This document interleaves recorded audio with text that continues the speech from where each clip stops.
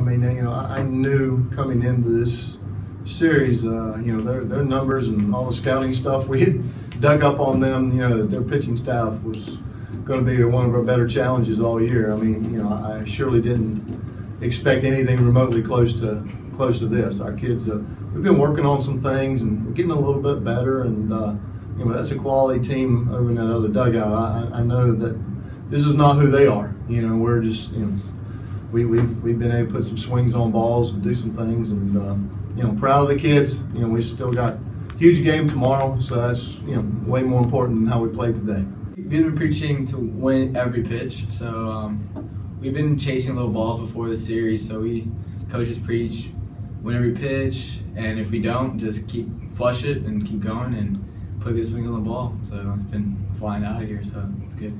Yeah, in the first inning that we gave up, we went out and gave up 2. So we didn't make a play here, but we knew something we've been talking about lately is picking each other up and bouncing back from stuff, and coming back and having good at bats in the first inning and putting up some runs was huge for us to kind of settle back in and know that we're gonna play some coastal baseball today.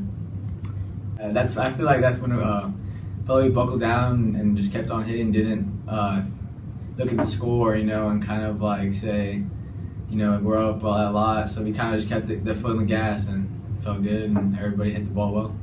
Yeah, I mean, obviously this year's been kind of a struggle for me early on, but I think I got back to my approach that I had something I had last year, talking to the coaches, and got back to that. And seeing the ball well, when you're seeing the ball well and you have a good approach, things usually come together. So hopefully I can stay with that, and hopefully I can keep putting good swings on balls.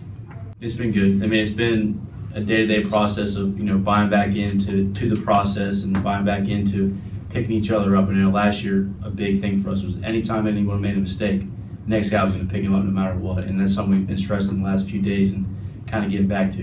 We're going to make mistakes. It's baseball. I mean, but the next guy's got to pick the next person up, and everyone believing that next guy's going to pick him up. So it's been huge for us lately.